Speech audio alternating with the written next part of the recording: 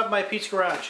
Now, if you're looking to do some more advanced diagnostics on your car rather than the regular code reader and erase codes, this is the MD805 from Autel. You can find it at auteltech.com. Now, this is a really neat code reader. It comes in this great carrying pack, and it's fully programmable, fully updatable with software. So not only can you plug it into the ECU or your OBDII system, there's a memory card that goes in here so it memorizes all these things that you store, and then it has a USB slot so that you can hook it up to your computer and download the most current software or the current diagnostic tools for whatever vehicle you're working on. Really cool. Comes in a carrying case, comes with a bunch of cables. Let me show you how it works. The cool thing about this unit is the cable that comes separate from the unit. You can plug it right into your OBDII slot. And when you plug this into the unit and tighten these up, the unit starts right away. It starts right up. But what I'm going to do is I'm going to turn the key on. Actually, I'm going to start the vehicle. Start it right up. Now these are the options we have. You can scan your entire OBDII system. You can look at your electric parking brake if you have one of those.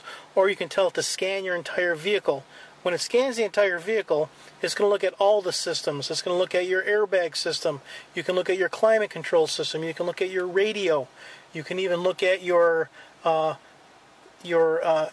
brakes as it pertains to the traction control. So if you have a traction control system, you can look at why that might be malfunctioning. You also can reset your oil service light if you have an oil service monitoring system on your vehicle.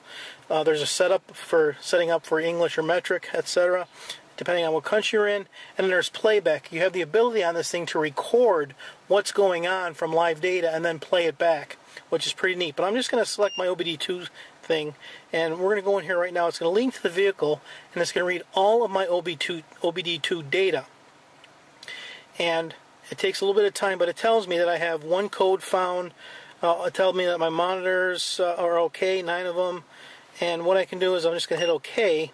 And now I can go in and look at the module itself, and there are tons of options on the diagnostic menu. I can look at the system status, I can read codes, erase codes, get live data, I can freeze frame, IM readiness. The O2 monitors test is really cool because you can go and look at how the O2 sensors are functioning. The onboard monitor test, if you want to select components, vehicle info, modules present.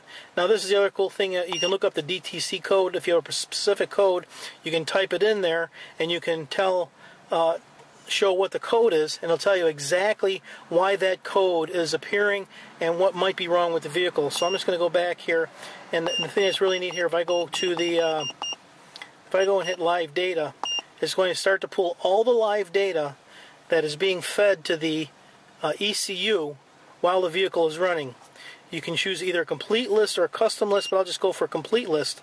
And as you go through this, it tells you everything about the engine, how it's running, the warm-up, the fuel pressure, distributor, all the voltages from all the stuff that's going on inside the engine. It'll tell you the distributor timing, everything you need to know about the engine in order to know how it's monitoring, which is really pretty cool. And there are many, many menus in here. It would take forever to go through it, but I was just trying to show you that this thing is extremely versatile, and it does far more than just your average code reader and your average code reset unit for 25 bucks. So this is a lot more advanced. So if you're looking to get more detailed information out of your ECU and you don't want to go down to the dealer and get charged $100 to give you an answer why you might have an error indication or a trouble light is on, this thing will do it.